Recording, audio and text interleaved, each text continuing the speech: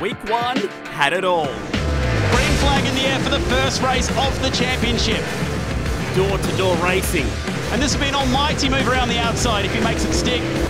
And some high-flying action. Uh-oh. Webster sprayed and upside down goes Madison down. That is big. This week, 2 more international destinations. First up, Montreal, Canada, and the famous Circuit Gilles Villeneuve.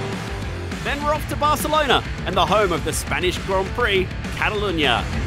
This is week 2 of the Repco Supercars Pro eSeries.